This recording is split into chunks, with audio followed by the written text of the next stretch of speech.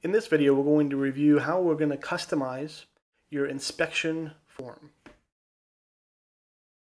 This inspection form was designed specifically to allow an end user with no coding background to be able to update and customize a ServiceM8 form to fit their workflow. Not only will you be able to take this template as a starting point, it will also generate a PDF based on your responses. First, let's start by opening our form. I'm going to go ahead and make this window a little bigger. Starting from the top, we have our form name, simply called inspection form. This you can customize to whatever you would like, and it will be the name of the form listed in your forms list.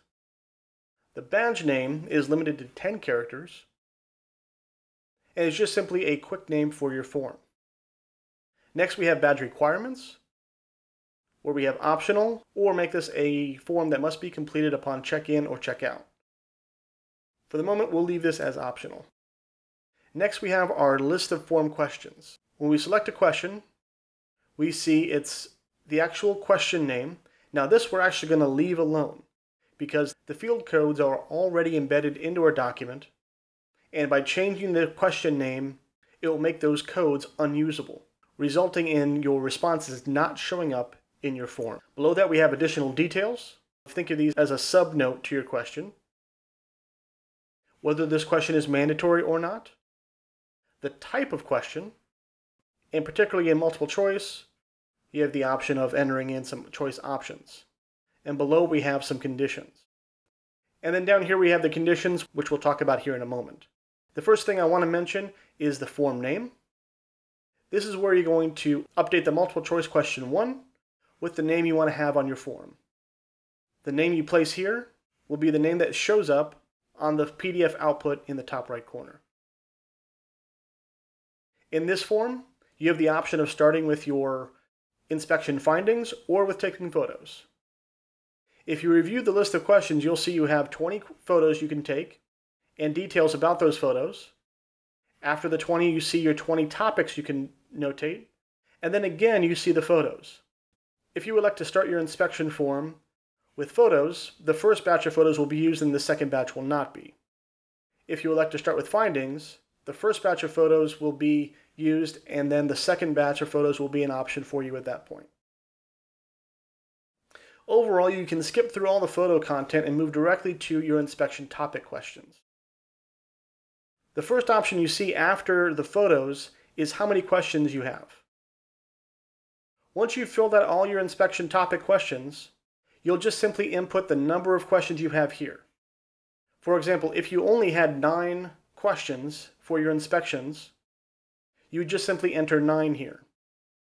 11 through 20 will automatically be hidden and not be presented to you when you fill out the form. Starting with topic 1, we see inspection topic 1. Again, we are not going to change the question name. All we really need to do is update the multiple choice options or change the topic type to a text field or whatever you would like. Keep in mind that in the PDF that's generated, the topic questions and any notes to those topics are what are presented. So you want to make your topic question or your topic responses very informative. In this example, we're going to do an apartment inspection. The first question we're going to be asking is about the front door and if it passes inspection. So we're just simply going to say front door pass, front door fail. And I'm going to copy the fail question or the fail response. The reason for that is in this case, if this topic question is a fail, I want to have information about why it failed.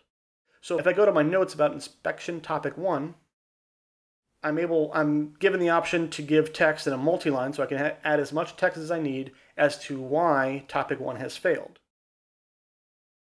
And my skip conditions here, we see skip this question if inspection topic 1, so how is the door looking, does not contain no. Obviously, that logic doesn't work since no is not given as an option. I'm going to replace this with front door fail. Now there's multiple ways you can do your logic here. I prefer personally to use this logic here. For some people it can be a little counterintuitive, but the reasoning is I'm only putting in here the response from the previous question, which is going to allow me to land on this question. In this case, if the front door fails, I want to give a reason as to why. Any other response I don't need to notate. So for me, this logic seems to make the most sense. If you want to change the logic, you can fully feel free to do so. This is just a logic that makes the most sense to me. So I've already added this question. So the first question that's asked is the front door pass or fail? If I want to provide a supplementary question more than inspection topic 1, I can do so at the additional details, such as how does the front door look? We can use that, we can choose not to, totally up to you. Generally speaking, and in most cases, the multiple choice options should pretty much notate or be clear enough of what you're looking for. I go to inspection topic 2, and in this case, let's say we're going to do the kitchen. Pass, kitchen fail. Again, I'm going to copy kitchen fail, go to notes about inspection topic 2, and I'm just simply going to paste that into my conditions for skipping. I would continue this and fill out all the questions I need. If I was to finish this example and I only have these 2 questions, how many questions do I have? I just simply need to update this to 2. Let's see how this would look. So when I open up my inspection form, this question you can choose to leave or get rid of. It's just simply the instructions of how to build your custom form. I would have named this form.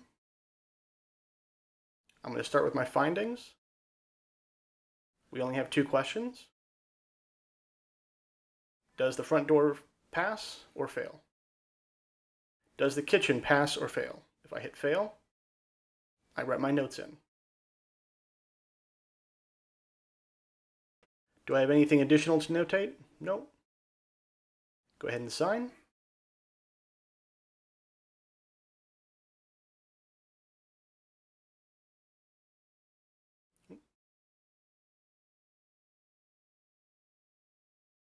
And there we are. So looking at the form, only the 2 questions that we entered are added, so don't have a lot of dead space used by areas that we didn't fill out. Obviously at the top right, name this form. We would have customized with the form name. And once this is on your account, the company logo will be replaced by your company's logo. Thank you, and I hope you enjoy your new custom form. And keep in mind, at Digital Data Design, we are here to help support you and your company, and we can further customize this form and any other form you would like to fit your specific workflow.